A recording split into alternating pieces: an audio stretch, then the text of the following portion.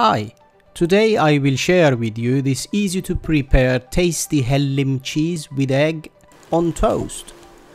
This simple and quick to prepare snack is so tasty you'll love it.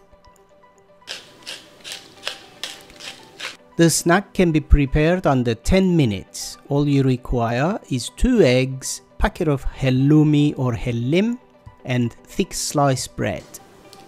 To start with, crack 2 eggs into a bowl and whisk lightly with a fork.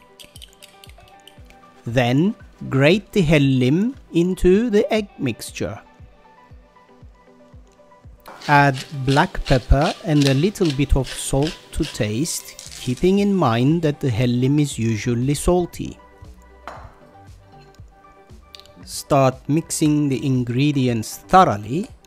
In the meantime, place 2 slices of bread into the toaster to brown lightly.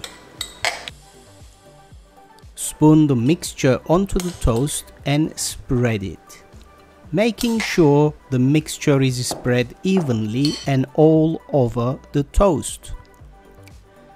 Turn the grill on medium setting and place the 2 slices of bread with topping under the grill. Let it cook for about 2 minutes or until the top starts to brown.